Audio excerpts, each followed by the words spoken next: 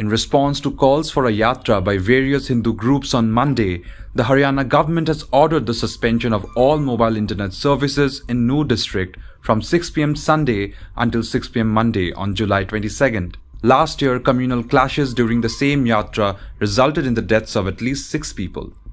Haryana's Additional Chief Secretary Anurag Rastogi issued the suspension order to prevent the spread of misinformation and maintain public order.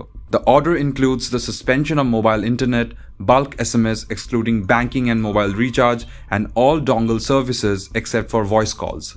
The decision was based on concerns raised by the ADGP and CID and the Deputy Commissioner of Noor about potential tension, agitation and damage to public and private property.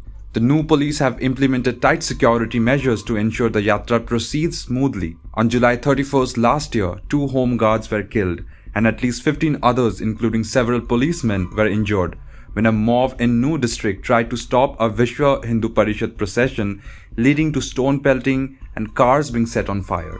The same night, a mosque in Gurugram was attacked, resulting in the death of its Nayab Imam.